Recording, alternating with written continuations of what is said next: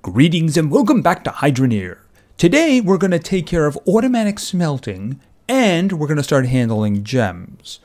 But first, in our previous episode we added to our initial automation by adding sorting. And we're doing that with the conveyor belts that have the splitting technology. That being whatever you put here, in this case iron, is going to go this way. Everything else is going to go that way. So at the moment, all the iron is going to go there. The gold's going to go there. The power shards are going to go there. Now, in the case of the gems, I had to put one of each kind in order to filter. If you just put an uncut ruby, well, the rest of them will go that way. And at the moment, the only thing that's going this way is the cloudium.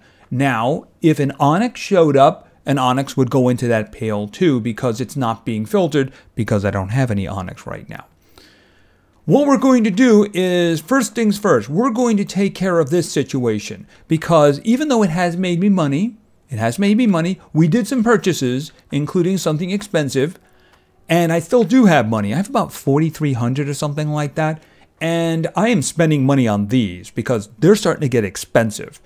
But what I have to do is I have to pick it up and then I have to dump it in the crucible and hope I got it all in there. Otherwise, I'm going to be picking them in, put it in there, and then when that's cooked, I'm going to pick up the crucible and pour it in there. Yeah, as opposed to just clicking on this thing and getting the ingot, which is what I want. It's going to be a simple enough thing. The gem situation might be a little bit complex. Now, I mentioned these guys over here. See, here's the thing. I have repaired these, so they're at 100%.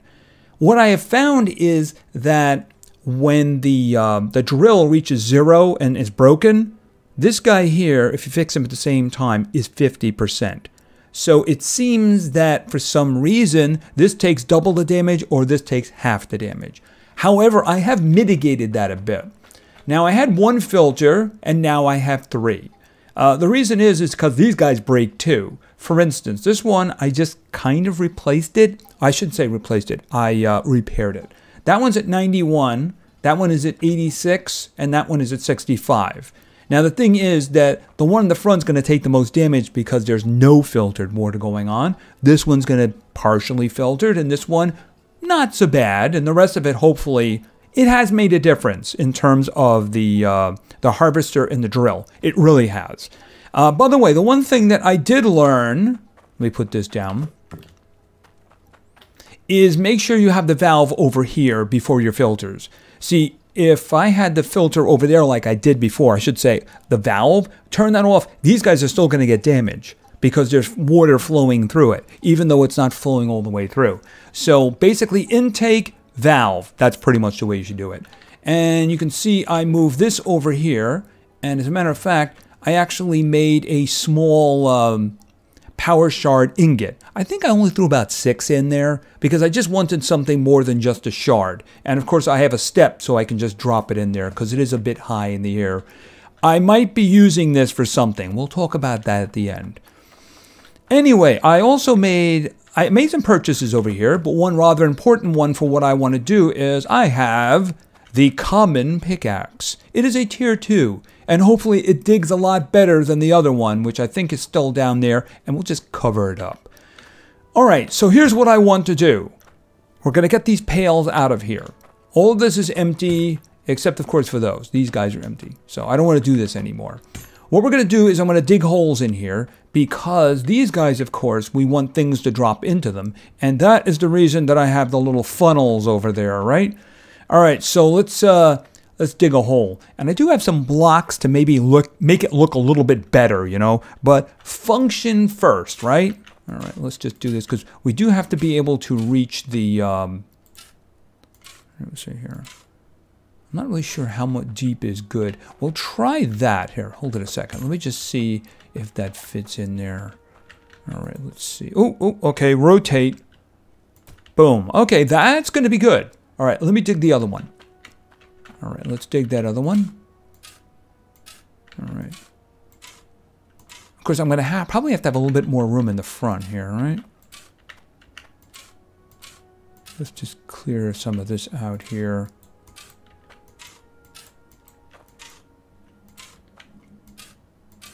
Probably like show the bottom there or something like that. Probably take that out too, right? All right, let's see if that fits in. All right. Yep, it does. Okay, it's a little ugly, but you can see the way that works. It's going to drop in there. It's going to cook in there because they're already going. And then when you click on it, it'll pour what it has into the mold so you can instantly get an ingot. All right, let's just see about making this a little... Oh, well, here, right, there we go. There we go. Like I said, I'll work on cleaning it up. But again, this is not our permanent mine, right? This is, we're learning. We're trying to make a lot of money. We might just buy all new stuff eventually, right? All right, and of course, I don't want any spillage, so we're going to take the funnel, and we're going to put that there, and then we're going to take the other funnel, and we're going to put that there. Now, I am going to need that same setup in the future for the power shards, which we're going to make into ingots, by the way, and of course, the cloudium. Now, the gems are a different matter, but let's just see how this is going here, right? All right, let's just kick this on. And remember, that first one was 90%. Hold it a minute. Let's just see here. Where is it here? That first one was 91, I believe. All right, 91. Now it's, yeah, 91, and this one is 85. Keep that in mind. All right, and we'll turn this on. There we go. And iron. Okay, and I think we heard a splash. Let me hammer these guys into place because I don't want to accidentally pick up anything, if you know what I mean. Bloom, bloom, bloom, bloom, bloom, bloom. Okay, so that's all nice and solid. Okay. And you can hear the little sizzle. All right, we're going to let that go for a while. And we're going to talk about gems. Now, I got this. The way it used to be is you could put uncut gems in there and it would automatically turn them into big gems, right? The idea is you put gems in there, a whole bunch of like little sapphires, it makes one big sapphire, so you can put that on a ring and sell it for a lot of money. It's a lot better than dealing with a whole bunch of little ones. Here's the thing. Compresses cut gemstones. Use either hand lever or logic. Which means that I would have to take each one of these, and believe me, there's a lot in there, and every one of these, and there's, believe me, there is actually a lot of them in there, and walk them over here one at a time and do the cut. No, we're not doing that. Fortunately, they have provided us something. So remember we had a centralizer here? This guy right here. Basically, it makes sure everything goes down the middle. We have another one over there. Well, they have this too. This is the gem polisher hook. Hooks onto a conveyor belt, polishes gems to pass through. So basically, we need the conveyor belt to have the gems coming out over here, put them in there, probably centralize them again, and then have them drop into there automatically. Of course, we have to do some things. One, we're going to have to change the configuration here, right? What it is, and somebody suggested I probably should do this, and yeah, this is what I'm going to be doing. We want to take these guys out, and we want to put cloudium there, so that the cloudium would go in here instead of down here. That way, everything that comes through here is going to be a gem, including onyx. See, I can't filter for onyx right now because I don't have it. And I really don't want it mixing in with a whole bunch of cloudium if I leave this thing going for a long period of time. So what we're going to do is we're going to change this to cloudium, and we're going to put our cloudium pan over there, and we're going to hold on to that for now. Right. By the way, how is this going over here? Okay, 81 and 77. So this one is degrading faster. Slightly faster, but it is degrading faster. All right, so let's turn this off. Right? And then let's turn this off, because we're going to have to rebuild. As a matter of fact, am I going to need more piping? I might need more piping. All right, so let's see. Oh, by the way, why don't we just check to see what we have right now? All right, so iron, okay, that's small. Okay, and gold, that's small too. Let's just grab this, and we'll put it over here. And it wasn't running very long. Oh, 112. Oh, see, that's the reason I wanted the other things hammered into place. Oh, and I put it backwards. I'll worry about that later. All right, so you know what I'm going to do? I'm just going to drop that back in there. You can do that. And this one probably isn't a lot better. And that's the reason I wanted to hammer it into place, is because if I was off by a little, I'd be picking up the whole smelter, and what a mess that would be, right? And we'll put that there. And that was 184, right? Not anywhere near good enough. So we're just going to throw that back in there. Right, so we're going to let that go, and we're going to get bigger ingots, right? Especially now these guys are doing much better. Where is my magnifying glass? Right, that one's 97. That one is 95. Believe me, they would be like in the 80s now if I hadn't put those filters in. Okay, so here's what we're going to do. All right, first things first. Let's grab these and throw them in here, because we're not doing that. All right, why don't we pull these? Because we still have to find a way to get these done. It's probably going to be a mess, but we can do it. All right, so we're going to take this, and we're going to put this over here. I probably should move it back a little bit. That's good. And, of course, we're going to take one of those chunks, and we're going to put it up here. So now the cloudium will go that way. And we do need cloudium. Cloudium is how we make our tier 2 drill and harvester. Maybe something else too.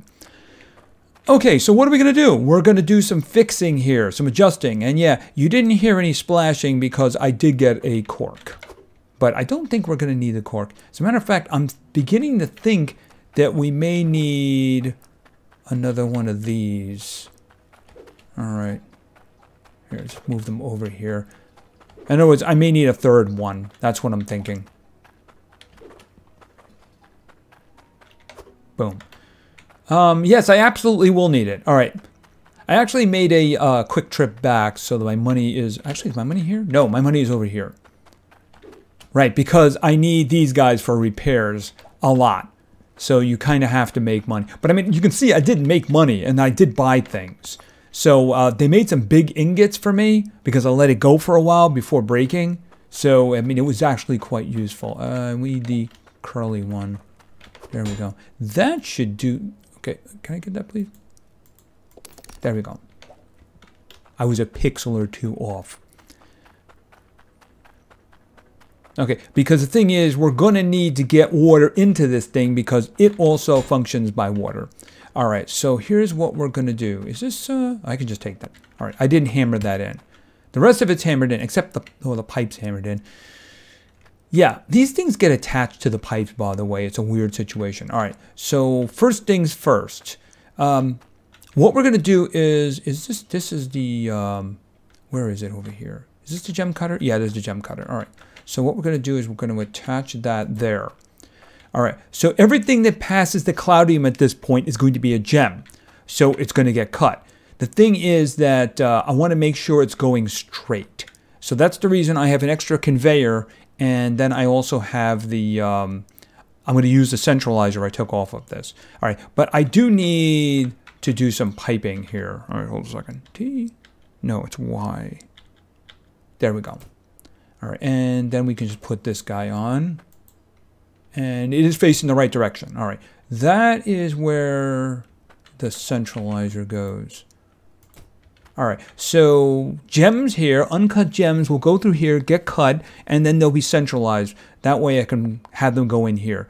Thing is, I don't think that they'll go in this way, and that's where the pipe is there, you know? So I'm thinking that way, you know? And we can take it around that way, and the handle is available to me, you know? So let's see about doing this. Not that way. That way. That's the way I'm thinking. I'm hoping we're not going to have a problem with this because putting it underground because of this really isn't an option. So we're going to have to see how that goes. All right, but I do need to get the water into here. So that's the reason I needed a third one of these. Boom.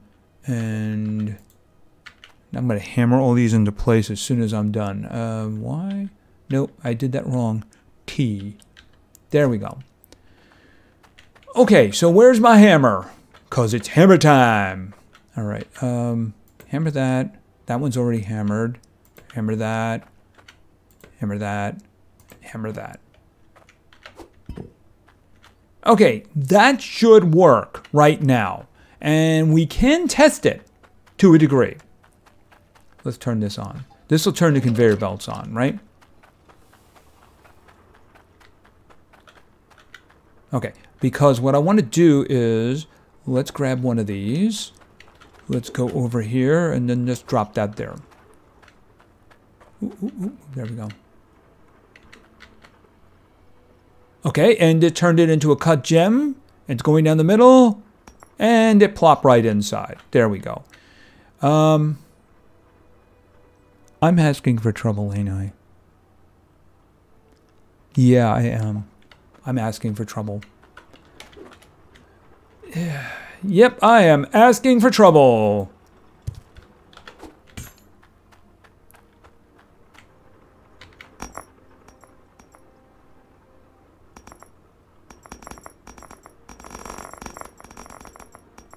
Okay, well that part works. Obviously, I did a little bit too much there. I think I lost some on the other side here. Hold on. I think there's some inside. It's just that, hold it a second.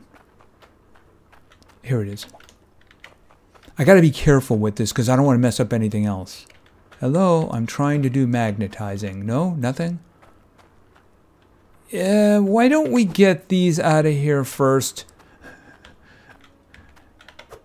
The magnet can do a lot of damage. But I'm pretty convinced. Okay, I guess I was wrong. Okay, I guess I was wrong. It all went in there. I was thinking that I had missed, and it went in there. Okay, so this one goes here. That's good. And then this one goes in here like this. There we go. Okay, let's turn on the drill. There we go. Okay, so we have a whole bunch of these guys in here. So you can see it's being cut. So this is what this one does. Right, so now we have three big ones. We have a big old ruby, we have a big old emerald, and a big old sapphire. So let me just take those out for the moment. And by the way, you can keep compressing them and keep making them bigger. So how much is this guy worth? All right. Okay, that is, I did broke this. Okay, 356. Keep that in perspective for a moment. That one little onyx was 532. That's how rare and valuable they are. These guys are probably not too far off that, right? Okay, and there comes a sapphire right there. He will merge with that sapphire. Okay, then we have an emerald. Anything else coming? See, the thing is, if I do this, then they just became bigger. So if you let this go for like a long time, then you'll end up getting big ones. And you can put those on the jewelry, and the jewelry will be worth a lot more, especially if you let this go and get some really big ingots, right? And unfortunately, it does seem to be getting dark. Oh, and by the way, I actually did go looking to see if there was a mod somebody did to allow you to set the time of day and have it never change. Unfortunately, that does not seem to exist. I mean, is there a purpose to it being as dark as it is right now? I have to wait for the sun to go over the tree line. I can't do anything about it. I can't cut the trees down. It's just that it doesn't really add anything to the game. It just kind of makes things annoying, doesn't it? Okay, so this is a setup that seems to be working pretty well now. Now, I am going to need another smelter, two more smelters actually, and two more funnels for one, the power shards, because we do want to make them into ingots so we can use them. They're not something that we sell, they're something that powers our system. Like, where is it? This one over here, right? Big ones, and they'll work harder, right? And the cloudium, we are going to need those in ingots in order to make our tier 2 devices, right?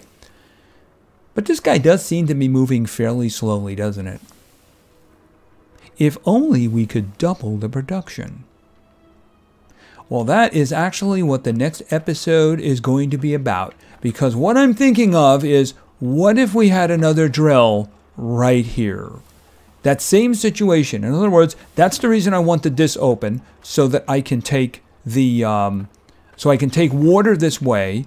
Because look, this guy is facing this way, right? So if he's facing this way, then that means the water would be coming out through the back, right? Or going in through the back. So if I had a block here and I had some dirt on it, that dirt is certainly lasting a while though, right? Then we could have another drill feeding into it from this side. Of course, we don't actually have another drill, and we can't buy another drill. That, of course, means we will have to make one. We're going to have to manufacture another drill if we want to boost production. So that is what we are going to be doing in the next episode. We're going to actually craft a new drill. We're going to bring it over here. We're going to plug it in, and we're going to boost production, because just look how slow that is going. Can you imagine if they were coming out twice as fast? Now, we can also basically boost production of these guys over here. You know, I wish I'd give myself a little bit of space, because that way I could make more of these and have more of them in there. I mean, I guess the one thing I could do that would be least messy would be to relocate the intake valve. Maybe move it over 2 blocks in this way, so that way I'd have 2 more blocks going this way. But I think for now we'll just let it go. By the way, let's take a look at the damage situation. Where is the magnifying glass? Is it around here somewhere? I guess it was behind or something here. Yeah, what did I do with it? It's large. Oh, there it is right there. All right, so how are we doing over here? Okay, 93 and 86. See the way that happens? All right, how about these guys? 55, 58, 44. See, these guys, they take the damage. And the repair actually costs the same for these, because you are using one of the spans in the repair kit. However, we are making money, aren't we? We are making money. Are there any little ones? Yeah, there's some little ones in there. But we do need to speed the situation up, right? I mean, this is going to make me some really good ingots over here over time. I do have to keep repairing all 3 of these. But the thing is, I am going to make more money than it's going to cost me, right, for maintenance. Especially these guys, if they're still in their 90s, then that's just really good right there. And of course, now we're actually going to be able to put really nice gems on the jewelry, so they'll sell for a lot more. Hopefully we can get some onyx in there fairly soon. Anyway, I think that's going to be it for now. Now, in the meantime, what I might do is I might go out and get a couple more smelters for these 2. There's no purpose in doing that in video, because you've already seen me do that, right? So all I would do is just duplicate what I have here, because we do need to get these things going. If I choose to move this, it would be after the next episode, because what I want to do is I want to get another drill. I want to see how we craft, because after all, that's what we're going to need to do going forward. And then eventually we're going to be crafting the tier 2 devices, and that should be fun. I'm guessing they're more efficient, or maybe they just break less. I guess we'll find out. Maybe we can do a side-by-side comparison or something like that, although that would be a little bit expensive. I'll probably end up leaving this intact in case I ever need it, because I do intend to make enough money so that this setup will be financially insignificant. Anyway, that's going to be it for now. So like I said, next episode, we're probably going to do crafting. So we're going to have to go to the mines of Moria. At least this game's mines of Moria. Anyway, thank you very much for your attention. I really appreciate it. And play games, because games are fun. See ya.